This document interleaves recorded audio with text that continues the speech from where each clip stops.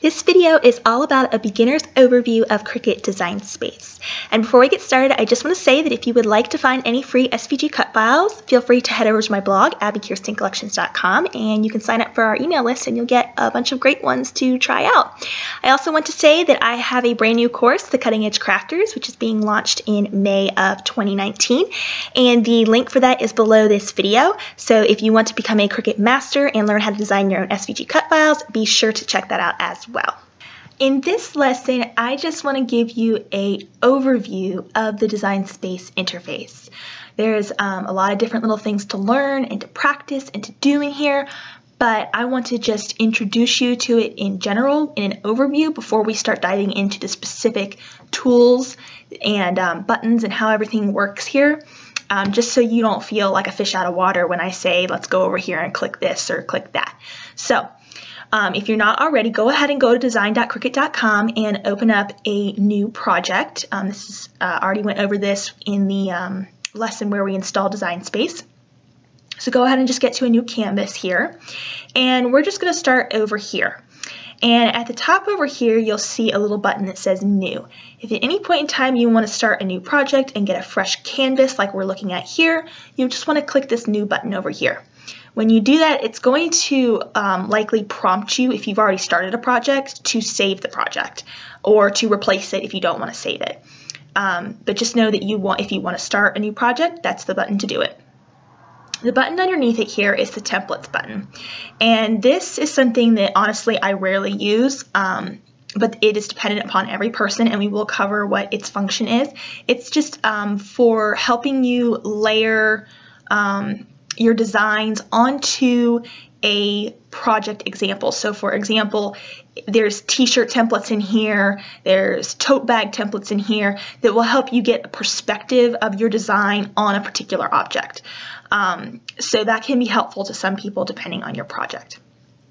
The button below it is your projects button. Anytime you have saved a project, you'll be able to go back and find it in your saved projects over here, or you can also find it up at the top over here where it says My Projects on the right-hand top side.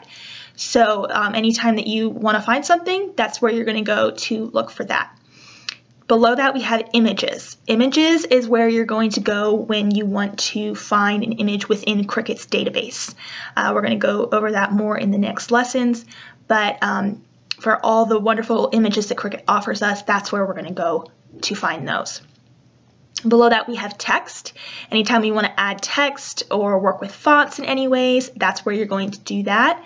Below that, we have shapes, and shapes is just, they give you basic geometric and pentagon shapes and circles and such like that. Your upload button here at the bottom is where you're going to learn how to upload your own SVG files and print and cut images and anything that is not provided for you via Cricut Images. You want to upload your own stuff from the web or things that you've designed that we're going to work on later. That's how you're going to do that with this upload button right here. Now, starting over here at the top, to get these to light up, right now they're grayed out because I don't have anything on my canvas. So to get these to light up, I'm just going to pull in a circle here from our shapes button. So now I have some things up here that are happening because there's something on my canvas. So right over here, you have your undo and redo button. Anytime you've made a mistake and you want to go back, whether you want to resize something or move something back into place, just click the undo button and it will do that for you. Over here, we have the line type. Now, we're going to talk about different line types later on, but there's a cut line, a draw line, and a score line within Cricut Design Space. And what this basically means is when you have a cut line, that's what's going to be cut out with a blade on the machine. If you have a draw line, you're going to be drawing something with a pen. If you have a score line, you're going to be scoring it with a scoring wheel with the Maker or with a scoring stylus with the Explore machine. So this is just to clarify when you want to select what type of cut, draw, or score, what type of thing you want the Cricut machine to do for you. Right here we have whatever color it is we have on our screen. If you're wanting to play around with how a project might look when you actually cut it out on a certain color vinyl or paper that you have, you may want to play around with the colors that you can input here on the canvas. And if you want to customize the colors, you can go to Advanced and you can type in any color code that you might want to get that particular visual of how your project is going to turn out if you're working with certain colors of materials. And when we go over here to fill, we have no fill and we have print. So this is just basically telling Design Space if we're going to be doing a print and cut image or we're going to have a pattern fill here, which we will get to later on. Over here we have our deselect button. Anytime you want to unselect something or you want to select all, that's how you're going to do that. The other way that's really easy to do that, I almost never use this button because the simplest way to do it is just to click the object or drag and it will highlight it and click it for you, or click off. So you can use the button up here if you want, or you can just click on and off the shape on the canvas. When we come over here to the edit, you have cut and copy and paste. This is basically just your Control-C, Control-V on a PC or Mac, Command-V, Command-C, Command-V on a Mac, I believe it is. But generally what I will do here is you can always do Control-C and then Control-V and it will paste. You can come up here and you can do cut, copy, and paste if you want to. You can do copy and you can do paste and it will paste another one. Or as another option, there is a duplicate button right over here on the right hand side. You can also hit duplicate, and that is another way that you can duplicate or copy an item. There's actually a lot of ways to do it. So whichever way is quickest and easiest for you, those are all the ways to do that. Over here, we actually, here, I'm going to undo this real quick. I'm going to duplicate, actually, I'm going to duplicate this.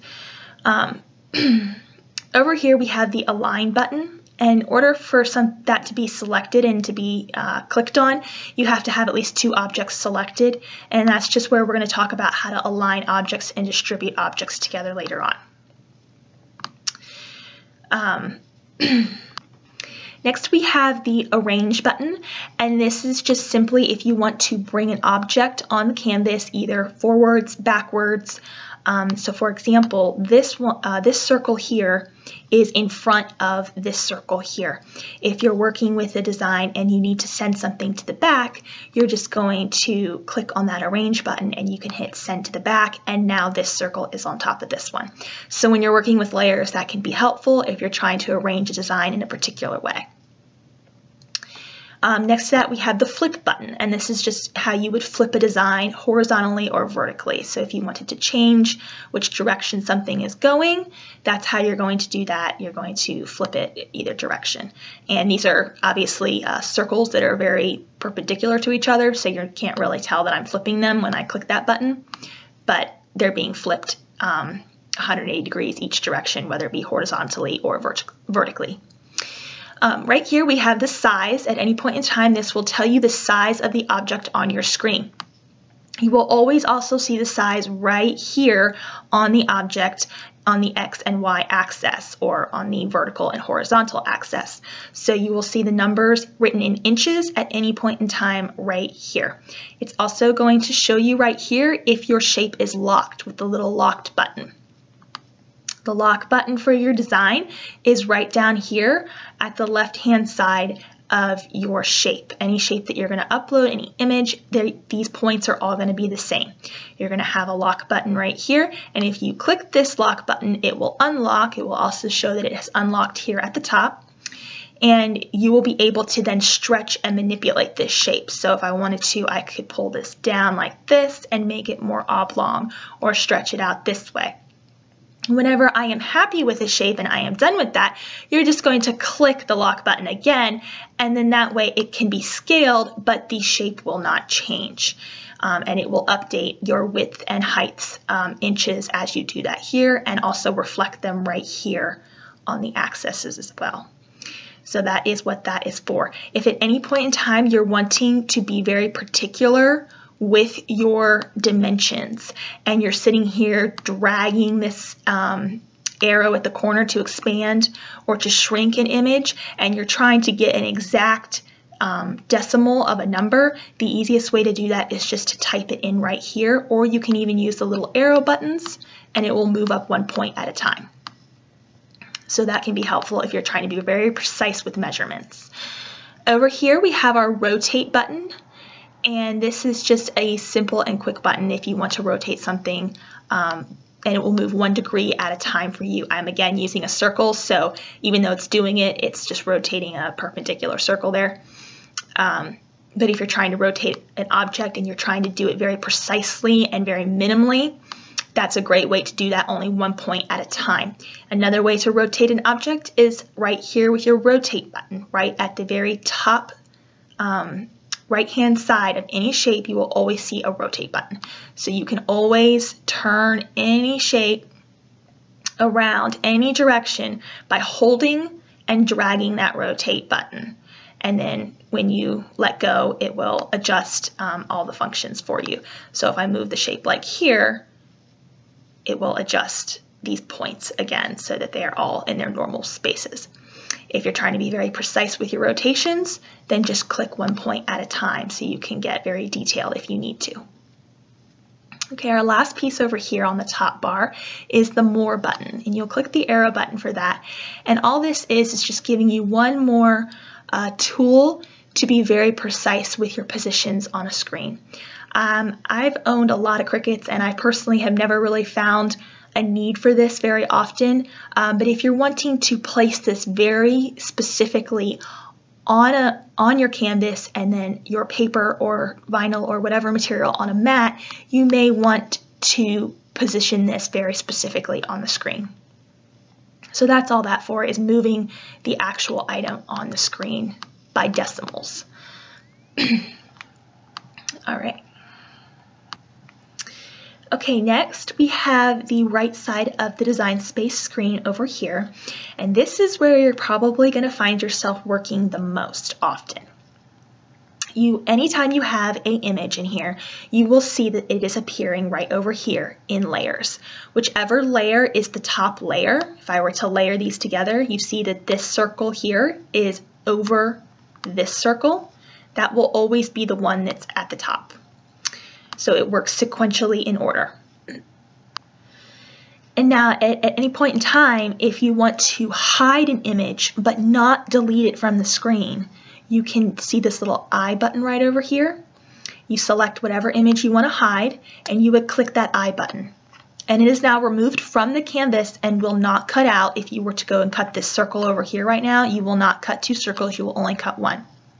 But it is still present, so that when you want to bring it back, it is now still there. You don't have to delete and then, reinsert the item and have to readjust it and everything. So you can just hide and then view it when you want to. Up at the top here, this is your layers panel, as I said. Up at the top, you have a group, ungroup, duplicate, and delete button. So in order to get our group and ungroup buttons to even highlight so that they are usable, you have to have at least 2 objects selected. So I'm going to select these 2 circles here. And if I wanted to group these together, you would just click the group button. And all that's ultimately doing is just making it so that it is one layer within a group, and it is adjustable together, so that you can move both at the same time and do everything in sync in that one group. Whenever you want to ungroup it, just hit the ungroup button right next to it. Oftentimes, when you import your own SVGs, your items will automatically be imported as a group. So you will always just need to select the item and then click that ungroup button to be able to move the layers around if you need to. The next button over here is the duplicate button, which I already discussed a moment ago, and that's just to duplicate any item. You can click that or do copy and paste. And then the delete button over here, anytime you want to actually delete an item, you can also just delete an item by clicking the delete button or the backspace button on your desktop, on your keypad. Yeah, that's what it's called, keypad. So anytime you want to delete an item, you can also use your keypad with the delete button and the backspace button, as well as this button right up here. So moving on, we have the color sync over on this side. Right now, when we have layers selected, we are in the layers panel. When we want to move to that, you want to click the color sync button. So if we want to move to color sync, we got to click on that. It's telling you here, this panel just allows you to sync colors to use fewer materials. You can change an object's color and drag and drop that object into a layer of the desired color. Right now, I only have one color on this screen. So it is just showing me one color sync layer here because I don't have more than one color. But if you're wanting to consolidate your colors to use fewer materials, and you want to do that real easily, there are a few other ways you can do this, but the color sync panel, that's what that's there for. So to show you an example of this, I'm going to select one of my circles, and I'm going to come over here to the colors button that we discussed earlier, and I'm going to change it to just this blue. You will now see that it's registering that I have two colors here in Design Space. So if I were to import a couple different images, but I want to cut these images out on the same paper and I don't want Cricut to separate them when I go to the cut screen because they are different colors, I'm going to just grab the blue one, for example, and drag it next to the gray circle, and it's going to automatically sync the colors so that when I go to the cut screen, the Make It button up here, it's going to cut them out on the same mat. It's not going to separate them by color. So that's what that color sync panel is for there. Okay, next we're going to go back to our layers panel here. And I'm going to select both these circles again. And you will see down at the bottom of this layers panel that we have a slice and a weld, an attached, a flatten, and a contour button. The contour button is hidden by my pause button for my screen recording right now, but that's what that is right there, is your contour button. You'll be able to see that on your screen. I just want you to know where these tools are right now. They're right down here at the bottom of the layers panel. I'm not going to go into everything that these do right now because I'm going to have specific short lessons on those. But when I reference we need to work with a slice, weld, or attach, flatten, I just want you to know that those are down here, and you'll have to have objects selected in order for them to be usable, those buttons to be usable and lit up there. As I mentioned earlier, anytime you want to save a project, you would just click the Save button right up here at the top, and then it will be able to be found in your projects over there in your saved projects, and that's the Cricut Cloud. So it's saved there, and you can access it on any device. If you're using a different device later on, like your iPad or something, you can still access your project that because it's in the cloud. This green button over here is your Make It button. So anytime we're going to go to the cut screen, that's going to be what you're going to click. And it would always tell you that it's sorting it by color, and it will present you with the cut screen. I'm not going to go any more into that right now because we're going to get more into that with individual lessons. If you want to exit the cut screen at any time, you'll just click the Cancel button at the bottom. So that is a basic introduction to Design Space.